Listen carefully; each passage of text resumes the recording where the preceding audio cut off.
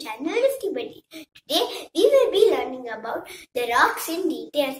In our previous video, we learned about what rocks are and had a look in the rock cycle. For those who have missed to watch my previous video, I will make sure to leave the link in the description box below. Now, moving on to today's video, we will be learning about the three types of rocks.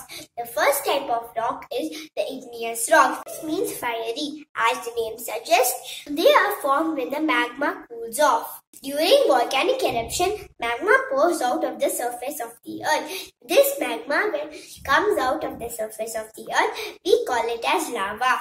The lava cools quicker on the earth's surface. Basalt, obsidian, pumice are the rocks formed by this process. They are called as extrusive igneous rocks as they are formed above the surface of the earth's crust. Sometimes magma does not reach the surface of the earth as lava.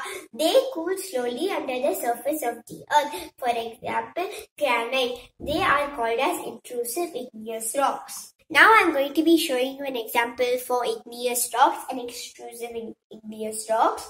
So the first example which I am going to be showing you is pumice. Pumice is a light colored igneous rock. Can you see the holes over here? Pumice has holes in them as when the lava cools, the fluids remain trapped in them. So it has these holes or pockets in them and it can float in water. Pumice are used as body scrubbers. They are used to polish furnitures and floors. Granite is an intrusive igneous rock. It is large grain and it is really strong. We use it for constructions, making statues, etc. I have two more igneous rocks to show you. This is gabbro, G-A-B-B-R-O, and this is quartz, Q-U-A-R-T-Z. Now let us have a look at the next type of rock. It is sedimentary rock. Sedimentary rocks are formed when the sediments from the eroded mountains are washed away into the water bodies. They form layers and then after a period of time, they form sedimentary rocks. For example, sandstone, limestone, shale and conglomerate. This is sandstone. As the name suggests, sandstone is formed when grains of sand get compressed and cemented together. Sandstone is commonly used in constructing buildings. The Red Fort in India is built in sandstone. This is limestone. It is used to make cements and bricks. The one I am showing you is shell limestone. It is made up of shell. This is shale. Shale is formed when layers of clay and silt harden. It is smooth and mostly used to make cement, tiles and bricks. This is conglomerate. Conglomerate looks like pebbles cemented together with minerals.